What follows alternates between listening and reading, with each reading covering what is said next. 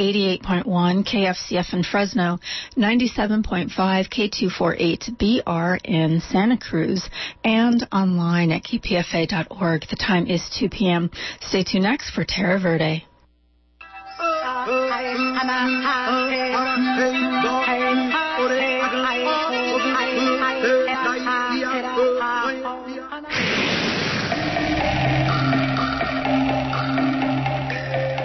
From the Amazon basin, from the magnificent redwoods of California to the icy majesty of the Arctic, life on Earth faces an unprecedented threat from careless development. Join Terra Verde over lunch today to find out about the unfolding future of the planet. Good afternoon, and welcome to Terra Verde, a weekly environmental show on KPFA and KPFB in Berkeley and KFCF in Fresno. I am Antonia Yuhas, and after 15 years or more of enjoying the unique privilege of appearing as a frequent guest on KPFA and many other Pacifica stations, I am distinctly honored today to appear for the first time as host, joining the incredible Terra Verde team with Michelle, Jason, and Maureen. As many of you know, even though I'll give you a brief introduction to myself, I'm an energy analyst, author, and investigative journalist, specializing in all things oil. I've written 3 books. The most recent is Black Tide, The Devastating Impact of the Gulf Oil Spill. And I've written for a lot of news outlets, including Rolling Stone, The Nation, Harper's, The Atlantic, The Advocate, Ms., CNN, The New York Times, many others. And most recently, I was very proud to do a 5-part series on COP21, the United Nations Paris climate negotiations for Newsweek. I'm thrilled to join KPFA today and the entire KPFA and Pacifica families, including a special shout-out to my father, who hosts a show on KGNU in Boulder, Colorado. But today's show, perhaps not surprisingly, will focus on bad times for big oil. First, I'll discuss the reasons behind the industry's worst profit losses in decades, reported this week. Then, I'm very excited that we'll be joined by acclaimed climate change lawyer Matt Pawa, president of the Pawa Law Group in Washington, D.C. California Attorney General Kamala Harris just launched a landmark investigation into Exxon's alleged climate change lies and related misdeeds. Matt Pawa will break down the nuts and bolts of this investigation for us, what laws may have Exxon broken, what the legal consequences should and could be, what happens next, and perhaps most importantly, how you can get involved, and that this also could be a case that stretches beyond Exxon to other companies similar to the tobacco RICO case. But first, big oil's big rotten financials. It's been an incredible 2 weeks for the world's largely traded oil companies. Exxon, Chevron, and BP, and Shell among them. They have reported the worst financials in a generation, and in some cases in their histories. Shell is down. Shell's profits for 2015 compared to their profits in 2014 were 80% lower. Chevron's profits for 2015 were 76% lower than 2014. BP was down by 51% and Exxon by 50%. These losses are huge, but they hide even bigger problems, including Chevron's fairly unbelievable 100% decline in profits earned in the fourth quarter of 2015 versus 2014, and BP's 91% profit loss in the same period. This led to historic write-downs in the company's credit ratings, with one Business Week headline reading, Exxon faces first downgrade since Depression as oil rout worsens.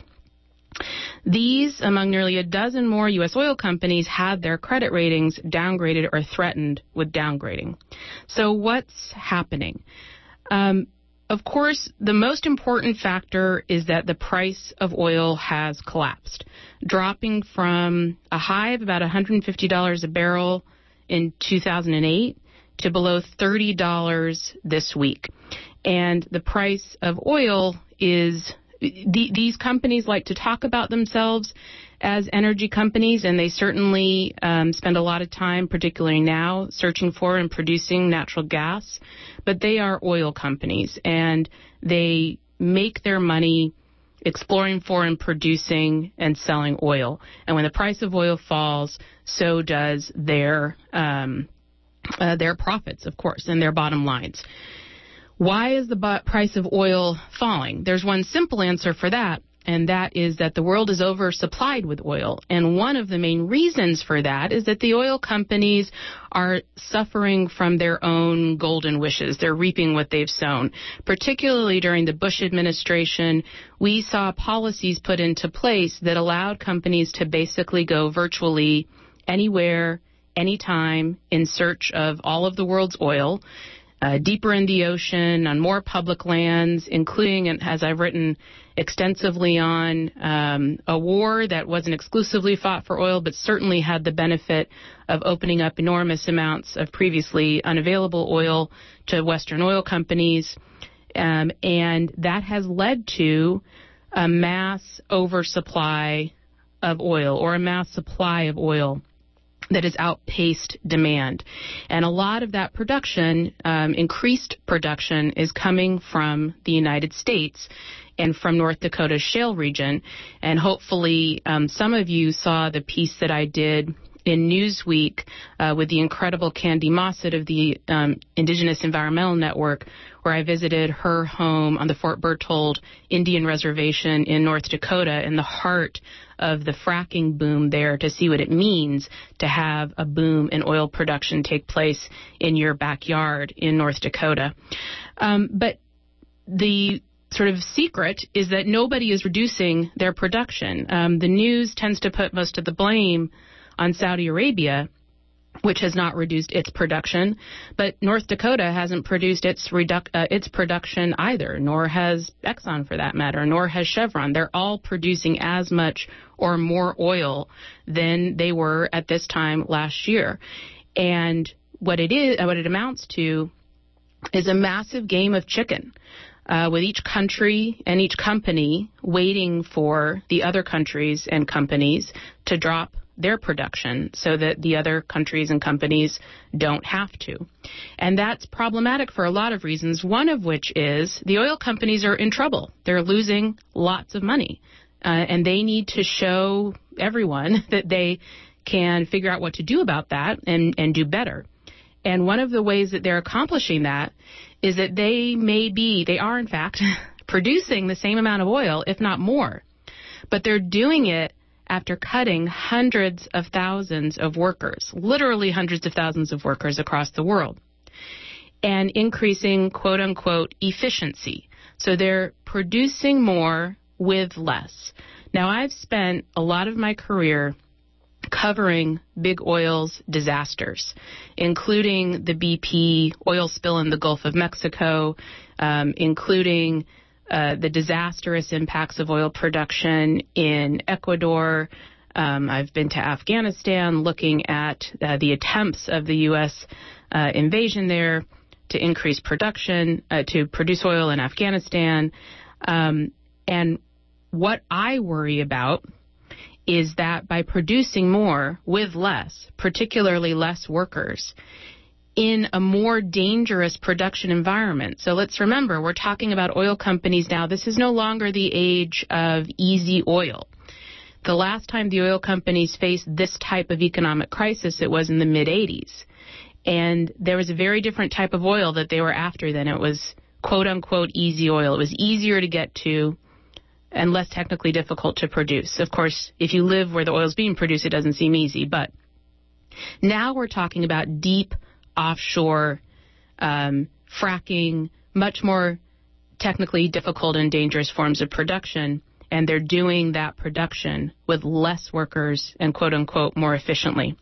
All of this tells us that our deep dependence on oil is problematic for reasons even broader than the environmental and climate reasons that we talk about often, and that our dependence, our global economic dependence on this resource is problematic from many, many respects. The next problem that we're going to talk about, though, is the climate problem. And to join us to discuss one company in particular, Exxon's very, very interesting and problematic history with climate change, I am extremely pleased to have joining us by phone from Washington, D.C., Matt Pawa, president of the Pawa Law Group. Thank you for joining us today, Matt. Thank you. It's good to be with you today. Great. Thanks for joining us. In addition to being president of the Pawa Legal Group, Matt is former adjunct professor of law at Boston College Law School and a regular speaker at legal symposia, including the annual Public Interest Environmental Law Conference at the University of Oregon Law School, which I imagine many of our listeners have attended.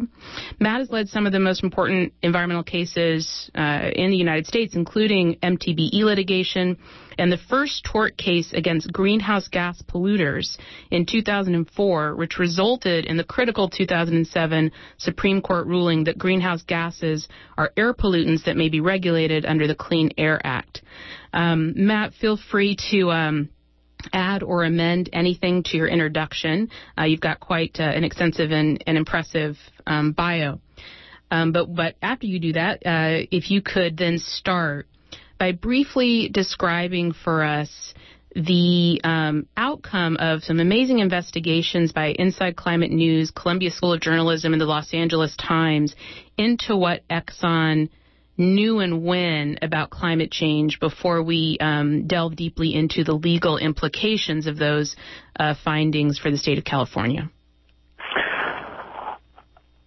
The Inside Climate News disclosures have caused an enormous amount of attention as to what Exxon knew and when it knew it. And the disclosures focus on documents from approximately 1977 to the early 1980s, around 1982 or 1983.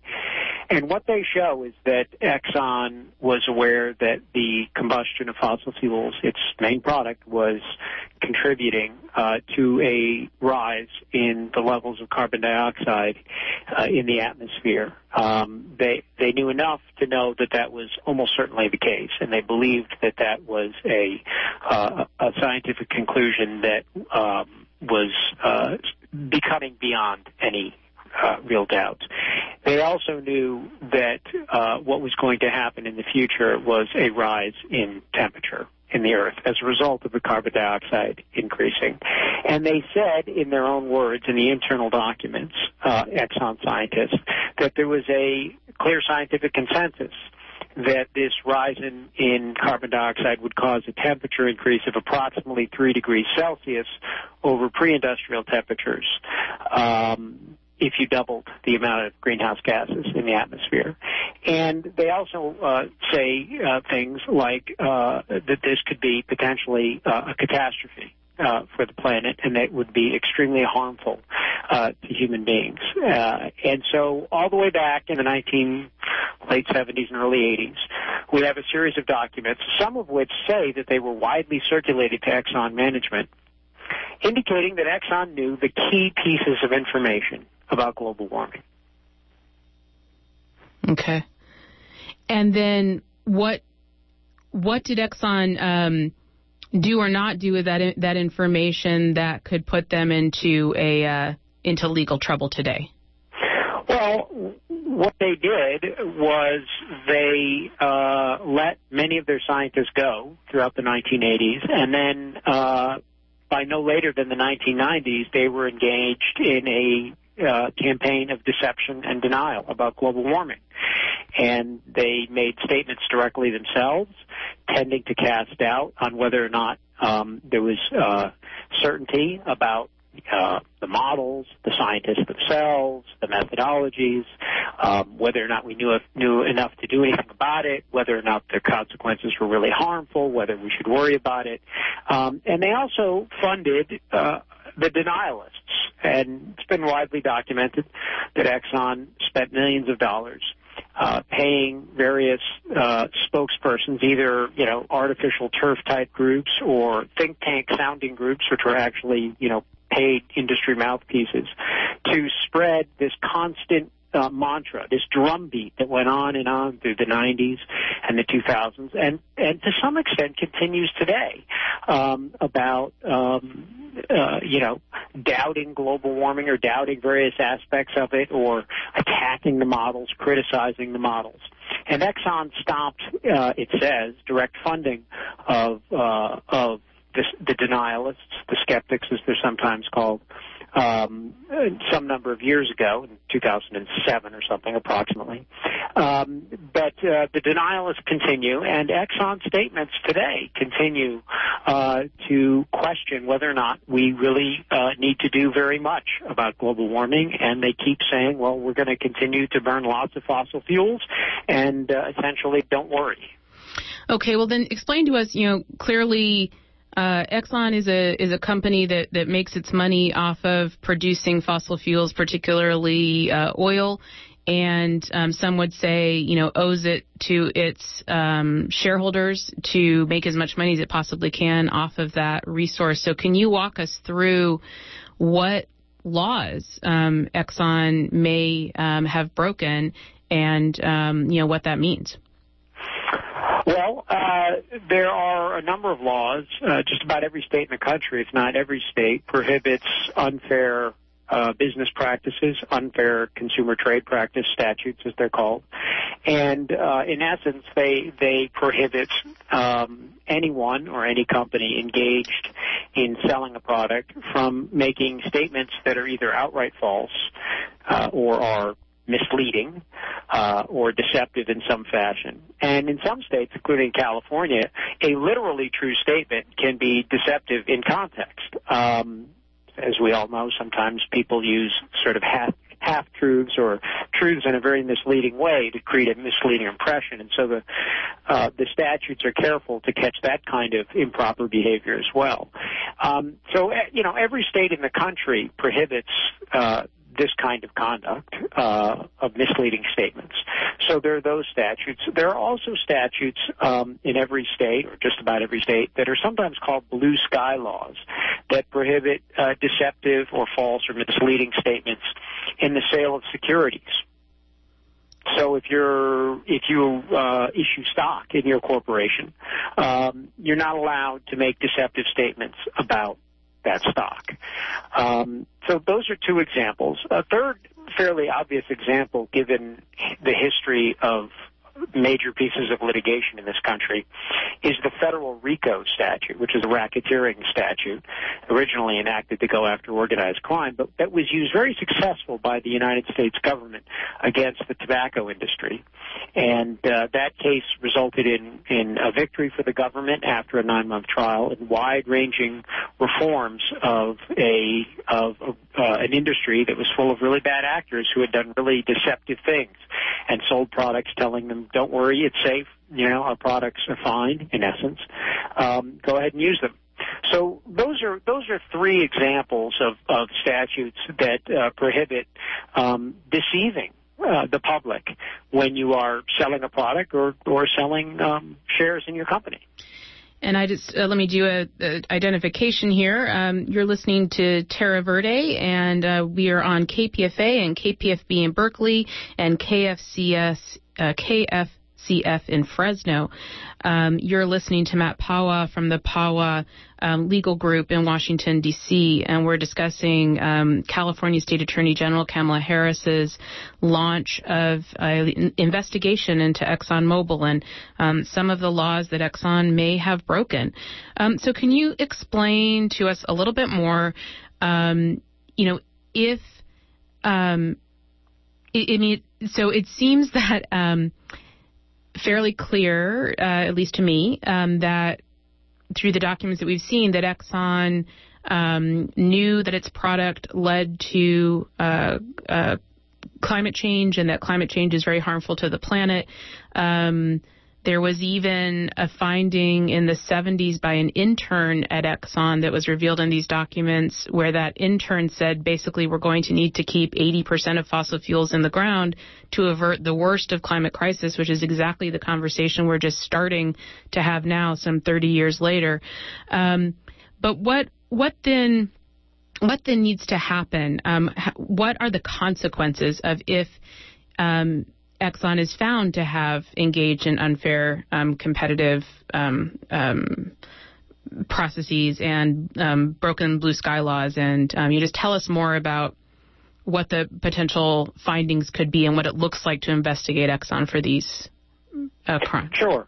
I mean, there's two basic categories of remedies. One would be injunctive relief, a court order requiring the company either to do something or not do something. And the other category of remedies, of course, are monetary damages. So let's talk about the first category first. In terms of court orders, a court could order a company that has made deceptive statements about its product to issue corrective statements. So, for example, if it were found to be the case that Exxon had engaged in deceptive conduct about its fossil fuel products with respect to global warming, a court could order Exxon to acknowledge the truth that global warming is caused by its products and that there's an acute need to reduce the use of fossil fuels in order to avoid catastrophe and to, make a statement that's consistent with the science. It could order Exxon to refrain from statements that continually question the competencies of the models, when in fact we know from the Los Angeles Times that Exxon has used climate models itself to protect its own business assets for decades. It could require Exxon to make available its documents, which is what happened in the tobacco litigation. So a judge who issues injunctive relief has a lot of flexibility to sort of tailor the relief to the nature of the situation. And if the judge finds that there has been a long pattern of inappropriate conduct in violation of a consumer fraud statute, for example, a judge can order that kind of broad-ranging relief to rectify the situation so that consumers have accurate information in the marketplace. And similarly with securities laws, a judge can order injunctive relief that would require, basically the truth. If you're finding, if the finding in the legal case is that there's a falsehood, the remedy is in some sense the truth. It's either, make documents available or make corrective statements. The tobacco companies were required to take out advertisements to correct their statements and acknowledge that they had deceived the public. In terms of monetary damages, sometimes consumer fraud cases can result in requiring a company to pay money back to consumers who purchased a product when they relied on the information. So that's certainly a possibility. And in terms of the blue sky laws, companies can be required to essentially give back the stock to the shareholders who would not have purchased it if they had known the truth. And, one particularly important issue here is, did shareholders purchase stocks in Exxon, other fossil fuel companies, not knowing that, in fact, what Exxon may have known, which is that he really couldn't burn its proven reserves of fossil fuels, because if it did, it would be contributing to a situation where we're essentially cooking the planet. So that's a question. I don't know the answer to that question, but that's the kind of thing that an attorney general might be looking into. We don't have access to the information that the attorney general has access to, but that's the kind of question that they would be looking at. Is there the possibility of people harmed by the impacts of climate change being able to engage in some sort of legal fight with Exxon as a result of this type of investigation? Yeah, there certainly is always the possibility that someone who's been harmed, whether it's a government representing all of its people or whether it's individual persons, farmers, or whomever, victims of heat waves, could bring monetary damages cases under a theory like public nuisance against a company like Exxon.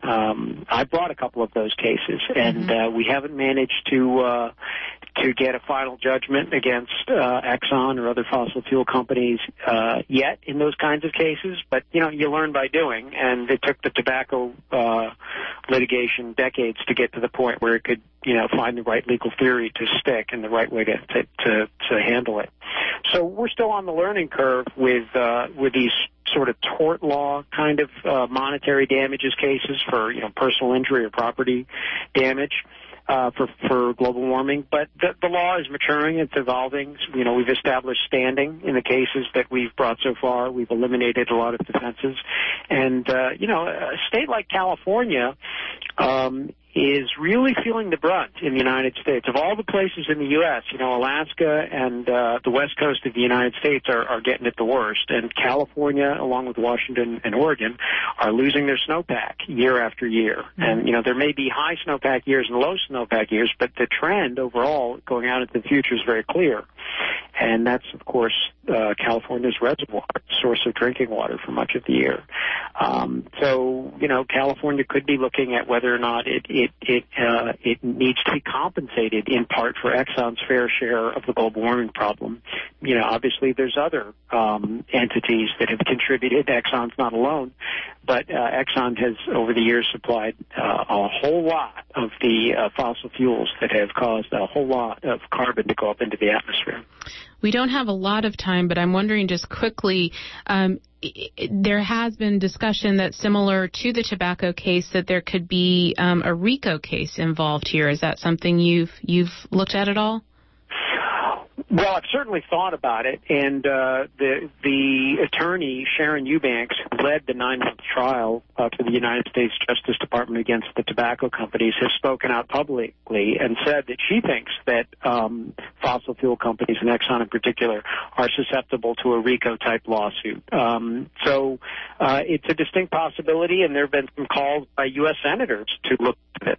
So, it's something that certainly merits the U.S. Justice Department's attention, and I believe Hillary Clinton and Bernie Sanders have gone on record saying that if they're elected, that they want the U.S. Justice Department to take a look at this issue. And the state of California has launched its investigation. The state of New York has also launched an investigation where, of course, Exxon is headquartered. Do you know if any other states are also talking about possibly launching investigations? I believe Exxon's headquartered in Texas. Oh, you're right. Excuse me. Yeah, they're incorporated in New Jersey, which may be what you're thinking about. Okay. Yeah, so, no other state has publicly acknowledged that it's investigating Exxon, but it wouldn't surprise me to know that some of them are. Attorneys general often, work in tandem with each other, as they did in, many cases, whether, it's the antitrust cases against Microsoft or whether it was tobacco or anything else. So it wouldn't surprise me to know that there are other attorneys general who are taking a hard look at this and trying to determine whether or not a case should be brought, an investigation might even be ongoing. We wouldn't know about it. Well, excellent. Thank you so much for joining us. Again, that's Matt Pawa with the Pawa Legal Group in Washington, D.C. And I know that there are many activists in our audience who are interested in getting involved. I know that 350.org is one of the groups in California that's been very active in this case, so that's a good place to look for more information. And we are out of time for this show, so I want to thank you again, Matt. I want to thank KPFA listeners.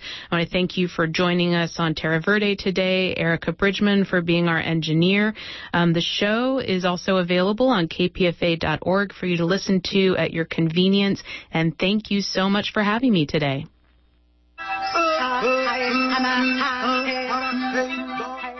Do you know what Area 941 is? It's kpfa.org's new podcasting space.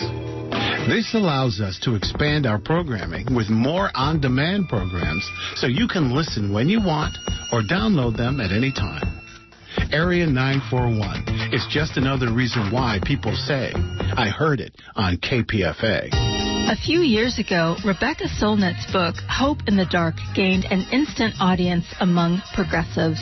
Now, a new expanded Hope in the Dark is being published. Rebecca Solnit will be presenting it on Wednesday evening, March 9th, at the Hillside Club, 2286 Cedar Street in Berkeley. This is a KPFA